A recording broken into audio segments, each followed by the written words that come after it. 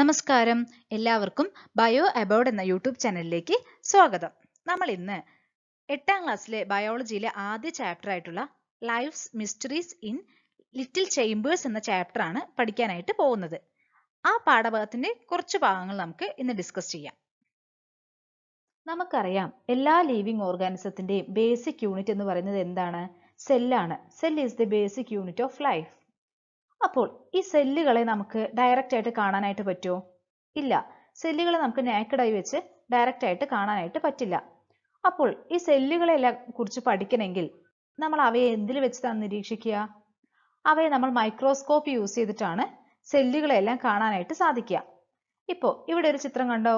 ഇത് ഒരു ഉള്ളിയുടെ ക്രോസ് സെക്ഷൻ ആണ്. അതിൽ കാണപ്പെടുന്ന സെല്ലുകളെയാണ് ഇതിൽ കാണുന്നത്, ഈ ചിത്രത്തിൽ തന്നിരിക്കുന്നത്.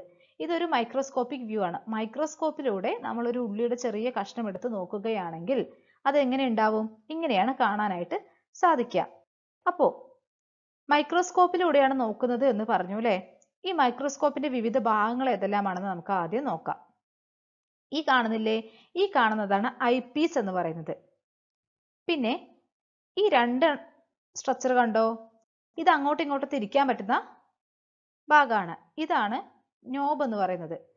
ഈ വലുത് കോഴ്സ് അഡ്ജസ്റ്റ്മെന്റും ഈ ചെറുത് ഫൈൻ അഡ്ജസ്റ്റ്മെന്റ് എന്നും പറയും.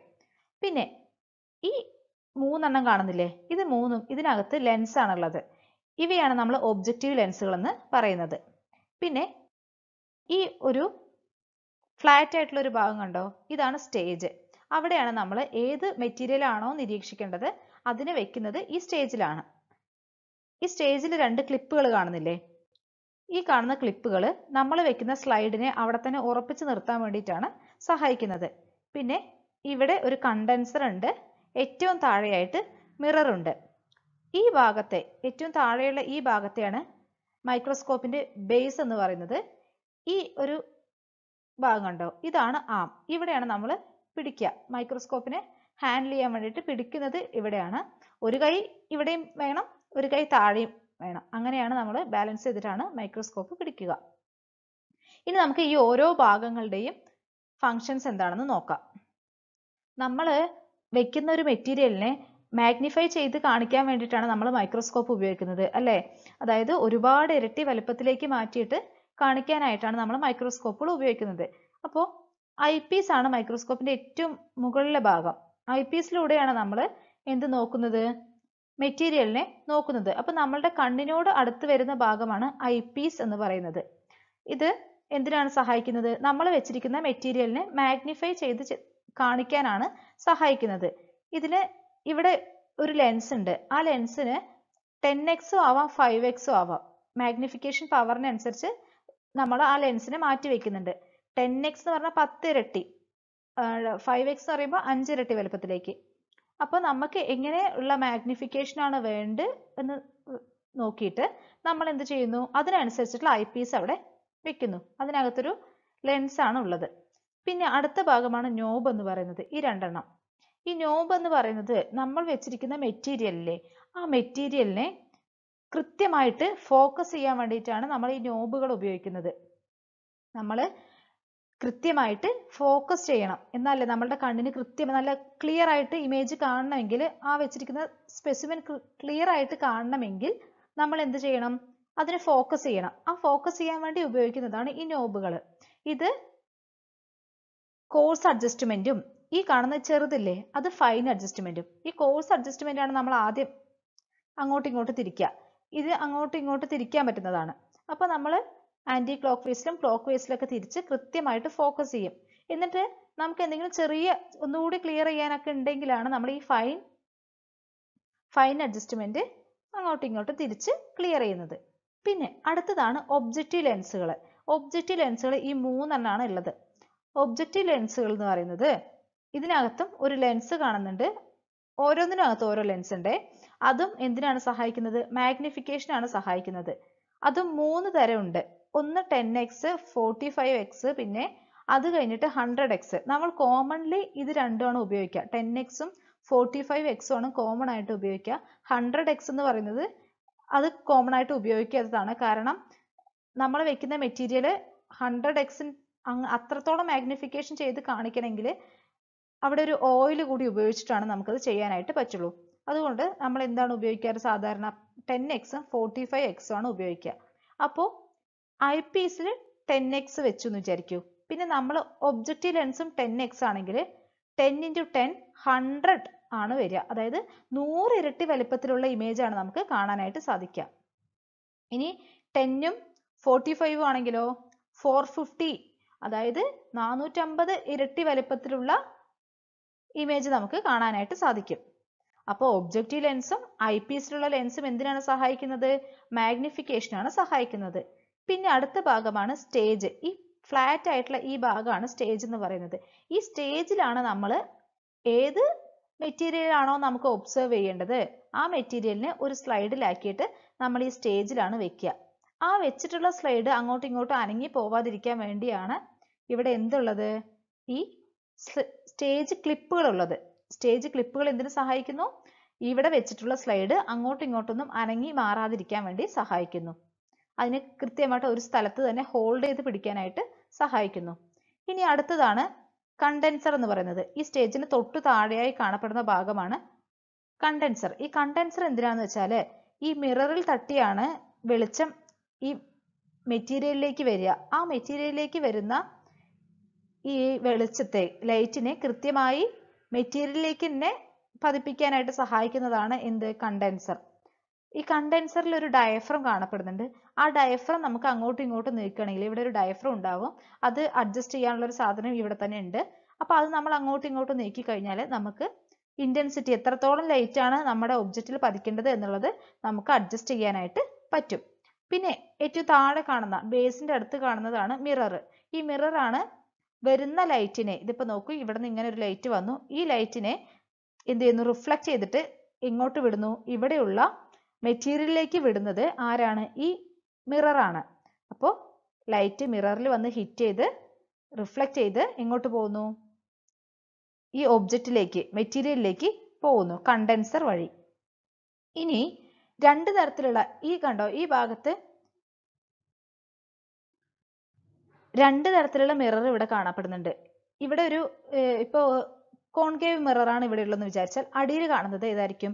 പ്ലെയിൻ മിറർ ആയിരിക്കും. നമുക്ക് ഇതിനെ അങ്ങോട്ടും ഇങ്ങോട്ടും നീക്കാനായിട്ട് പറ്റും. നമുക്ക് ഏത് മിറർ ആണോ വേണ്ടത് അത് അങ്ങോട്ടും ഇങ്ങോട്ടും മാറ്റാനായിട്ട് പറ്റും. ഈ കോൺകേവ് മിറർ എന്തിനാണെന്നറിയോ ഉപയോഗിക്കുന്നത്? ആർട്ടിഫിഷ്യൽ ലൈറ്റ് ആണ് നമ്മൾ ഇവിടെ ഉപയോഗിക്കുന്നത് എങ്കിൽ, നമ്മൾ നമ്മളുടെ മെറ്റീരിയലിനെ ഒബ്സർവ് ചെയ്യാൻ വേണ്ടി ആർട്ടിഫിഷ്യൽ ലൈറ്റ് ആണ് ഉപയോഗിക്കുന്നത് എങ്കിൽ നമ്മൾ കോൺകേവ് മിററും, സൺലൈറ്റ് യൂസ് ചെയ്തിട്ടാണ് നമ്മൾ എന്ത് ചെയ്യുന്നത്? ഒബ്സർവ് ചെയ്യുന്നത് എങ്കിൽ പ്ലെയിൻ മിറർ ഉപയോഗിക്കുന്നു. ഈ മിറർ ഏതാണ് നമ്മുടെ ഇഷ്ടത്തിനനുസരിച്ച് അങ്ങോട്ടും ഇങ്ങോട്ടും ജസ്റ്റ് ഇങ്ങനെ നീക്കി കഴിഞ്ഞാൽ, കറക്കി കഴിഞ്ഞാൽ അത് മാറും. അപ്പോൾ ഇത്രയുമാണ് ഒരു കോമ്പൗണ്ട് മൈക്രോസ്കോപ്പിന്റെ ഭാഗങ്ങൾ. എന്തുകൊണ്ടാണ് കോമ്പൗണ്ട് മൈക്രോസ്കോപ്പ് എന്ന് പറയുന്നത് അറിയോ? കാരണം ഇവിടെ നോക്കൂ, ഒരു ലെൻസ് മാത്രമാണ് ഉപയോഗിച്ചത്? അല്ല, നമ്മൾ ഇവിടെ ഒരു ലെൻസ് ഉപയോഗിച്ചു, ഇവിടെ ഒരു ലെൻസ് ഉപയോഗിച്ചു, അല്ലേ? അപ്പോൾ ഒന്നിൽ കൂടുതൽ ലെൻസ് ഉപയോഗിക്കുന്ന മൈക്രോസ്കോപ്പുകളെയാണ് നമ്മൾ കോമ്പൗണ്ട് മൈക്രോസ്കോപ്പ് എന്ന് പറയുന്നത്. മനസ്സിലായില്ലേ? അപ്പൊ നമ്മൾ എന്തെല്ലാമാണ് ആദ്യം ഇന്ന് പഠിച്ചത്? മൈക്രോസ്കോപ്പിന്റെ ഏതെല്ലാം ഭാഗങ്ങൾ പഠിച്ചു? ഐ പീസ് പഠിച്ചു, നോബ് പഠിച്ചു, ഒബ്ജക്റ്റീവ് ലെൻസുകൾ പഠിച്ചു, സ്റ്റേജ് ആൻഡ് ക്ലിപ്സ് പഠിച്ചു, കണ്ടൻസർ, പിന്നെ മിറർ. ഐ പീസ് നമ്മളുടെ കണ്ണിന് അടുത്തുള്ള ഭാഗം എന്തിനു സഹായിക്കുന്നു? മാഗ്നിഫിക്കേഷൻ. അതായത് നമ്മൾ വെച്ചിട്ടുള്ള ഒബ്ജക്റ്റിനെ മാഗ്നിഫൈ ചെയ്ത് ഒരുപാട് ഇരട്ടി വലുപ്പത്തിലാക്കി കാണാനായിട്ട് സഹായിക്കുന്നു. പിന്നെ അടുത്ത ഭാഗമാണ് നോബ് എന്ന് പറയുന്നത്. നോബ് കൃത്യമായിട്ട് മെറ്റീരിയലിനെ ഫോക്കസ് ചെയ്യാനായിട്ടാണ് സഹായിക്കുന്നത്. പിന്നെ ഒബ്ജക്റ്റീവ് ലെൻസസ്. ഒബ്ജക്റ്റീവ് ലെൻസസും മാഗ്നിഫിക്കേഷനാണ് സഹായിക്കുന്നത്. പിന്നെ സ്റ്റേജ് ആൻഡ് ക്ലിപ്സ്, കൃത്യമായിട്ട് സ്റ്റേജിൽ തന്നെ സ്ലൈഡിനെ ഉറപ്പിച്ച് നിർത്താൻ വേണ്ടിയിട്ട്, ഹോൾഡ് ചെയ്ത് നിർത്താൻ വേണ്ടിയിട്ട് സഹായിക്കുന്നതാണ് ക്ലിപ്പുകൾ. ഈ സ്റ്റേജിലാണ് നമ്മൾ എന്ത് വെക്കുന്നത്? മെറ്റീരിയൽ വെക്കുന്നത്. മെറ്റീരിയൽ ഡയറക്റ്റ് ആയിട്ട് വെക്കുകയല്ല ചെയ്യുക, ഒരു സ്ലൈഡിലാക്കിയിട്ടാണ് വെക്കാറ്. പിന്നെ കണ്ടൻസർ. കണ്ടൻസർ എന്താ ചെയ്യുന്നത് വെച്ചാൽ ഈ മിററിൽ തട്ടി വരുന്ന ലൈറ്റിനെ കൃത്യമായി നമ്മുടെ മെറ്റീരിയലിലേക്ക് എന്ത് ചെയ്യുന്നു? കടത്തിവിടുന്നത് ആരാണ്? കണ്ടൻസർ ആണ്. കണ്ടൻസറിൽ ഡയഫ്രം എന്ന് പറഞ്ഞ ഒരു സ്ട്രക്ചർ കാണുന്നുണ്ട്.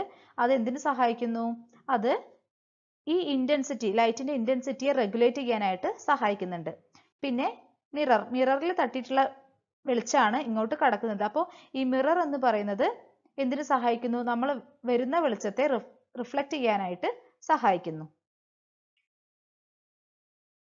ഇനി മൈക്രോസ്കോപ്പിലേക്ക് വെക്കുന്ന ഒബ്ജക്റ്റ് എങ്ങനെയാണ് പ്രിപ്പയർ ചെയ്യുന്നത് എന്നുള്ളത് നമുക്ക് നോക്കാം. ഇപ്പൊ നമ്മൾ ഇവിടെ ഒരു വാഴയുടെ റൂട്ടിന്റെ ക്രോസ് സെക്ഷൻ ആണ് എടുക്കാനായിട്ട് പോകുന്നത്.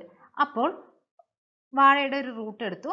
ആ റൂട്ടിന്റെ ഒരു ചെറിയൊരു ഭാഗം എടുത്ത് നമ്മളൊരു പെട്രി ഡിഷിലെ കുറച്ച് വെള്ളത്തിലേക്ക് ഇട്ട് വെക്കുക.